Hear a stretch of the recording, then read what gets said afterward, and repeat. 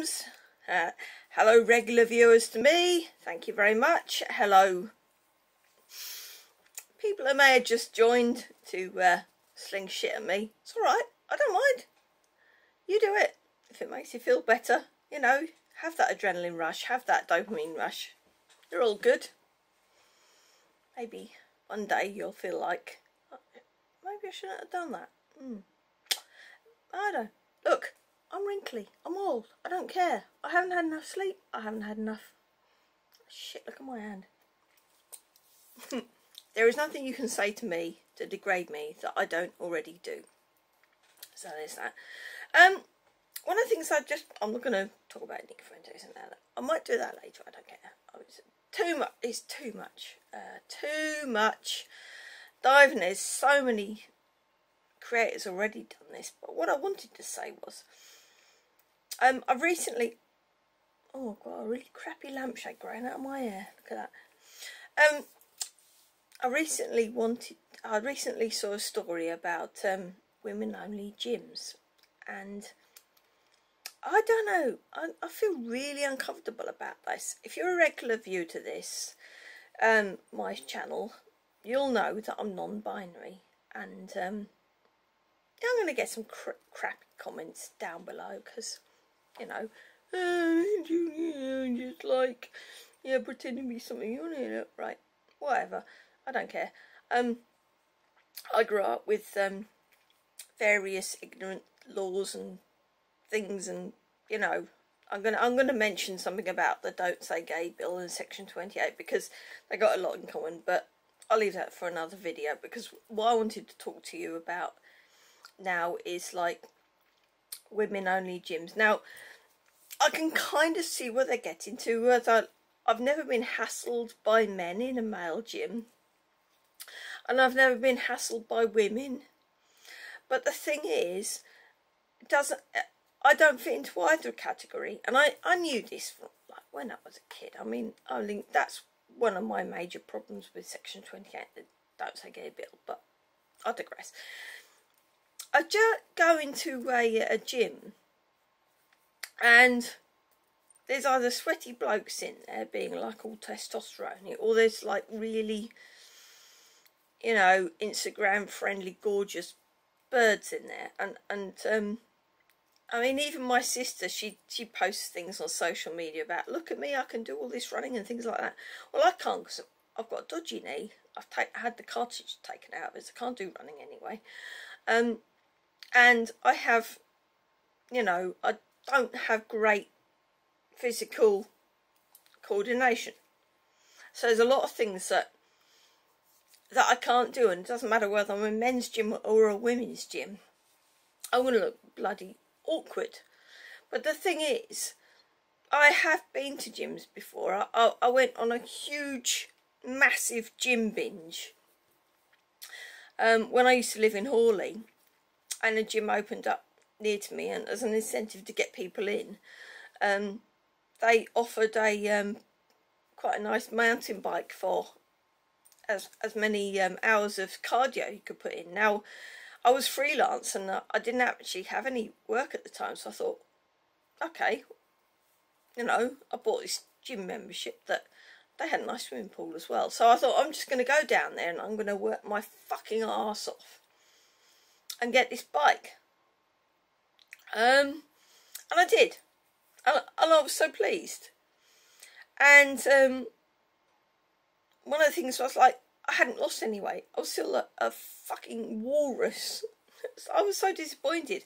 I really don't know what kind of workout to do that's going to make me better, apart from just fucking starving myself. But I was really aware that every time I went to the gym and worked out, there were pretty girls that kind of looked down on you, and there were men who were, you know, super muscly and also looked down on you. So if you're non-binary like I am, sorry, I don't want to be all like political, but that's the way I feel, and that's the way I've always felt, and like, you know, I can relate to things now, and You know, it's a bit of a shame that you don't see more non-binary older people on the internet, but we've been living under a cloud for so many years. I mean, I didn't even know I had ADHD until I got diagnosed in my 20s, 30s, whatever. So, give us a break, okay? If you're older, you don't necessarily mean this shit doesn't exist. Because, like I said, I've had this battle with people recognising the ADHD existed, and then I've got another battle that recognises that non-binary exists. Although I have always felt this, and thank you very much, you know, everybody out there for saying, yes, you are valid, this does exist. But it does mean that I can't go into a gym, whether it's women only or a mixed gym or wherever, without feeling really awkward, because I don't feel like I want to build up my muscles, but every time I go into an area where there's men, they always call me like girl or sweetheart or dear or something like that, which, I mean, even when I went to my GP recently and he said good girl, I'm like, mate, you're 36 or something, you're younger than me, why are they calling me good girl? Stop being so fucking patronising.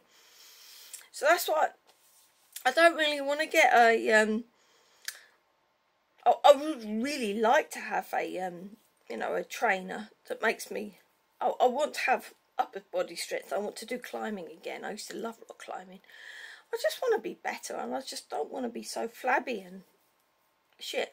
But I don't honestly know where to fit in. I know that, like, there is one LGBTQ trainer in Gloucester, but even he's very gay, and I can just see him like having loads of buff guys in there, and I walk in and I'm gonna feel like really, really odd, because, and I think there's a thing that's been exposed recently about bigorexia, which is about men getting muscles, and there's another thing about, you know, there's women who have eating disorders and want to get slim, but there's nothing in between. One of the things I really liked watching actually was Savvy Wright's books, because they want to be muscular like a bloke, and they can't go into a gym and get the right workout. They can't go online and get the right advice for that. And I was just thinking, isn't it time that we just did away with this? Women want to be thin and sexy and all of this, and men want to be like roid bulked out, you know. It's like, I do think that even going back centuries ago, there were people in cultures that recognised that you aren't going to be like a massive bulky man, and you're not going to be like a feminine girly girl. There are going to be other things in between, you know, like two spirits and loads of things like that. And I just think, well, can we not have that in gyms? Can we not have this,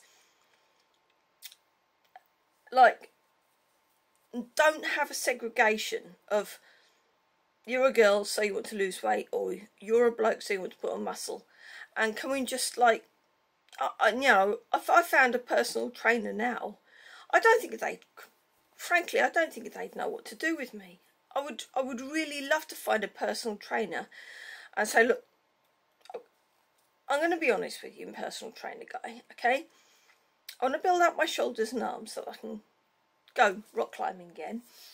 I want to build up my physique because I'm 50, and, you know, I want to improve my balance and things like that, which I don't really have great. I want to flatten my chest because I don't feel great about having booby boobs, you know, and having this kind of like flabby girly body. You know, it's gender dysphoria, but nobody ever talks about gender dysphoria in people who are older than me, because it's like kids and you know, I wouldn't even know where to begin with the clinic. I mean, you can't, like, I can't do anything about it now. But women only gyms and men only gyms, where does that leave people who don't fall in between? Who do fall in between, who do fall in between. I really don't know what I'd like. Come, you know, I mean, even mixed sex gyms, you go in there and you can feel really intimidated. Like I said, there's always some muscly, sweaty guy in the corner, and there's always some like svelte, gorgeous, Instagram lovely, and you know, on the bikes, and then, you know, but there's no fat people because fat people are too ashamed to go there, because they go in. I mean, believe me, I'm not even fat, but I've gone into gyms before and I've looked at people and I'm thinking, I feel like disgusting walrus, you know. So I don't think it should necessarily be women only. I think maybe it should be, I mean, they have swimming. This is something that happened. This is something that developed years ago. They had over 50 swimming classes, and I think that's great, because women's bodies, or actually anybody's bodies, you know, male, female, or wherever it is, they don't look great. And if you come out of a changing room, or even if you're in a change room and there's other people around you that look toned and fabulous and sort of as that gender should be, you know, if you're assigned female at birth, you should have this body. If you're assigned male at birth, you should have this body. Anyone who doesn't conform to that kind of like bodily structure, and you go into a changing room for a gym or swimming or anything like that, it's quite often you're just going to feel really gross. And I've had to change in toilet cubicles because it wasn't necessary that I was fat. And I can imagine that there are probably fat people out there that do this because they just feel so disgusting. But I just didn't feel like, I mean, even putting on a swimsuit, I couldn't find a swimsuit that I wanted. You know, in an ideal world, if I was going to go swimming, I'd just wear a pair of shorts like a bloke. And yet, you put on a swimming costume, you can't get a swimming costume that is gender neutral. I wanted to cover my legs because I don't like my thighs. And probably as I'm getting older, my thighs are going to be even more sort of like wrinkly and disgusting anyway. So it's kind of like gender dysphoria and age as well. So, you know, I want to have something that like covers my like shorts and like a t-shirt or something, like a crop top or something like that. Because, you know, you're not allowed to show your boobs in public. And even if I had like breast reduction surgery, I would still have boobs, and that's not on the cards for me anyway. I mean, I wish it was, but it's not. So, you know, I didn't grow up in an age where this kind of medicalised thing was available. So I'm very body conscious of going into the gym or going swimming, or like, people are going to see me as a girl. Even when I go to work, they see me as a girl. Even wearing something like, it's just a stripy top and that. And, you know, I work with families and they say, oh, this nice lady. And I'm like, ew, because I don't feel like a lady. So going into a gym where it's like, you're either like beautiful girl or muscly man, and you're nowhere, you know, there is no in between. And now I'm reading about women only gyms because they want, you know, because they feel like they're being intimidated by men. But what about the people who feel intimidated by men and women? What about the people who just don't fit in? And I don't think there's really anything that's been said about that. I'd love to have it like a gender fluid gym. I'd love to be able to go in somewhere where the men aren't trying to intimidate you and the women equally aren't trying to intimidate you, because women do that. They might do it more subtly, but they do that. And even just being in the presence of, you know, a binary figure in the gym is really horrible, actually. And you know, it's like I want to talk out to young people about this, because I'm sure that they've got lots to say about this.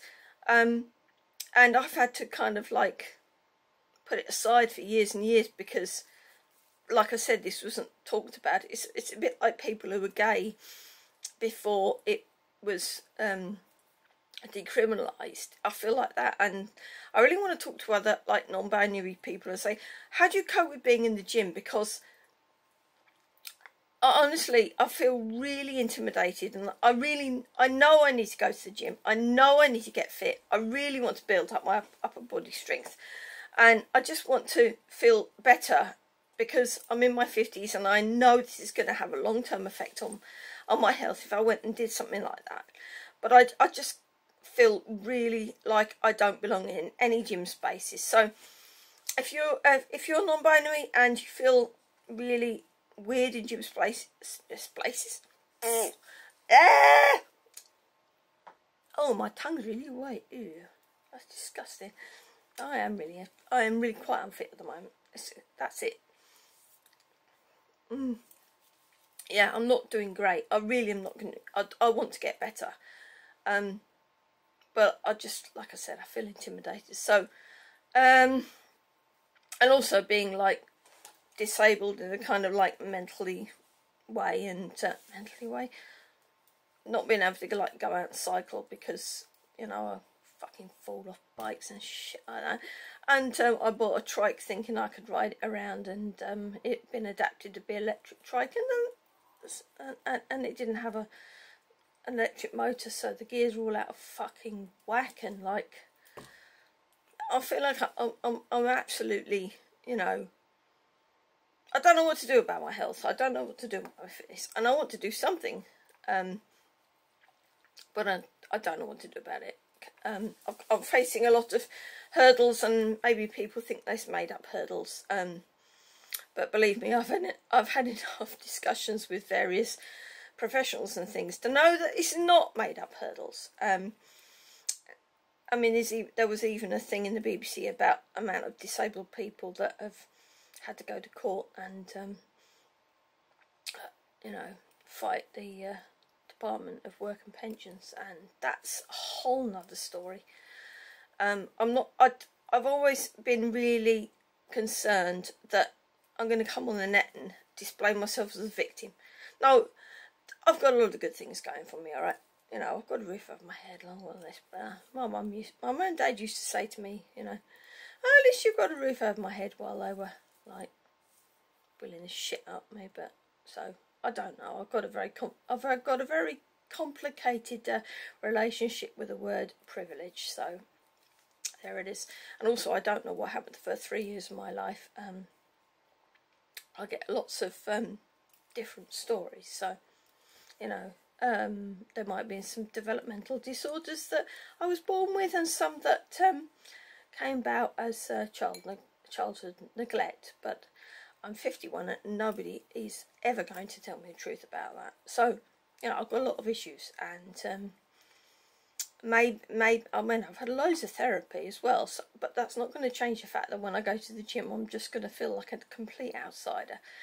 Even in primary school, I didn't identify with girls or boys. I didn't really like.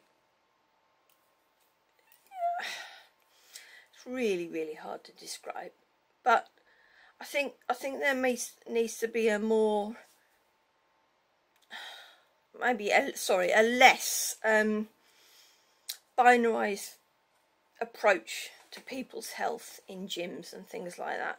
And like I said, Savvy Rights Books has got a really good video about this. It's not a question of women only gyms. It's not a question of men only gyms. It's not a question, because like I said, you could go into one or another and you can still be equally intimidated. So where does that leave people who are in between? I really don't know. Anyway, so anyway, that's it for now. I'm going to make another video about ADHD, and I'm going to make one about the Don't Say Gay bill. And I want to apologise for anyone who thinks that I'm being politically correct. I just growing up, just accepting people for what they are. If they're arseholes, they're arseholes. Doesn't matter what their sexuality, their age, their gender, identity, whatever. You know, there's nice people and there's bad people, and there's bullies and there's kindness. And if I come across bullies, I'm afraid I'm going to put you in the bin because that's what I am. I can't be arsed anymore. But you know, actually, I'm very self-aware of how I look. I look like a wrinkled old potato. I don't care. You can take the piss out of the way I look. I really don't care. I know I'm ugly, right? I grew up ugly and fat, and I had glasses, and I didn't look like the older girls, and so fine. You know, throw it at me. It's nothing I haven't heard before. So be original. I don't care. So that's it then. Hello beans. If I want to start a Patreon for the people who've been following me regularly and have commented, and like I said, my channel isn't just about ADHD. It's a commentary channel. I apologise if there's anyone who came to me thinking it was going to be just about ADHD, but the thing is, there are a lot of people with ADHD who have other things as well. Like, there's No Offence who's got ADHD, and he's trans man. And then there's the Dad Challenge podcast, Josh, who's got ADHD, and he's quite conservative and religious. So you can't kind of just say ADHD is a certain type of person. I've also one of my ADHD counsellors was really into Jordan Peterson, and you know, some of you guys are gonna think that Jordan Peterson is the, you know, the dog's globes, and other people are gonna think that he's a complete arsehole. So I'm researching into this. I'm kind of looking into. I want to approach things the way the series is. I want to kind of like look at the goods and bads of things. But I think one of the things that really worries me at the moment is that Russell Howard, who's kind of like a left-leaning British comedian, has platformed Jordan Peterson. I don't even know whether he knows that Jordan Peterson is problematic, or whether this is part of the BBC's remit of being even-handed. Now, a lot of people say the BBC is transphobic. I've been following the BBC for years, and there are some very trans-positive stories in that. It's just that as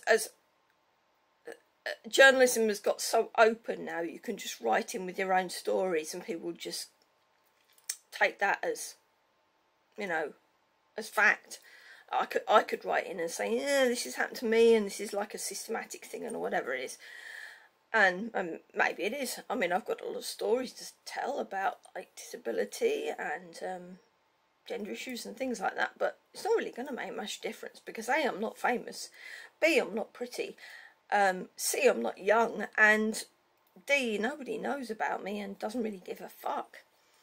So I get onto this platform and I just say things as they were when I was growing up and as they are now.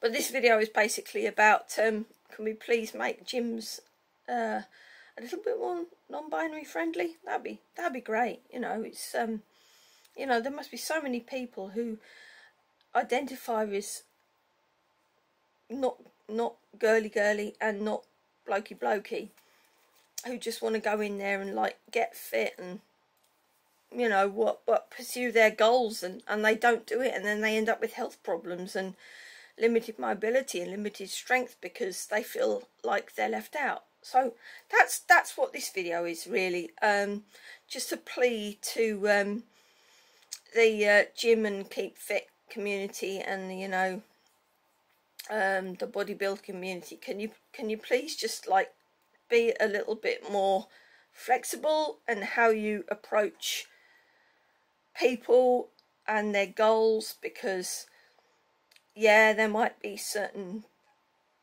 characteristics that AFAB people have and AMAB people have. We could go into whole transport things as well, but I'm menopausal, so I don't really have that much female, you know,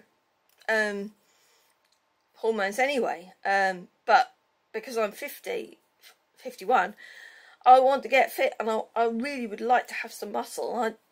I accept that maybe it's not going to be great, but I don't want to end up like osteoporosis. I don't want to end up in a mobility scooter, and I want to go back to some of the sports that I used to enjoy, like rock climbing and things like that, and just to be able to like walk around the garden and do exercise without feeling pathetic. So there needs to be a lot more flexibility in the gym culture. That's all I'm saying.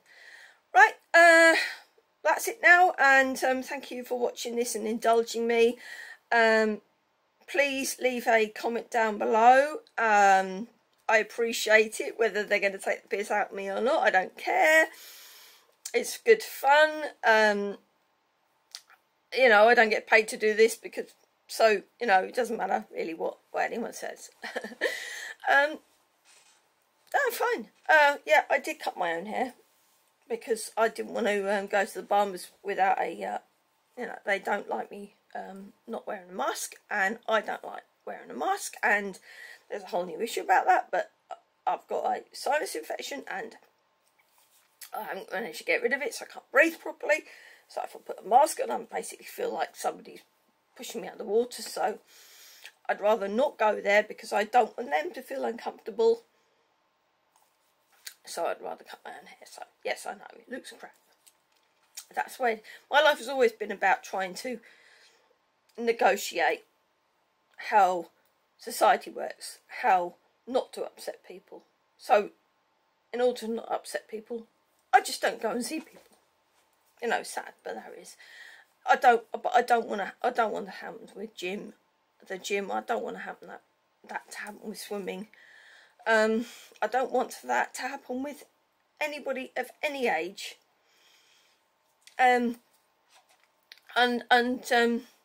Yeah, this whole emphasis on women-only spaces is,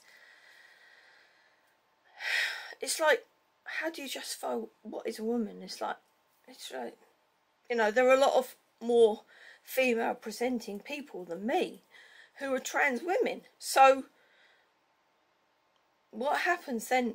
You know, they go in the gym and they work out, and nobody know any difference, and I go in the gym and work out, and people look at me like a bit weird, and I still get called girl and love, and like I say, I am 51, and I don't like being called girl.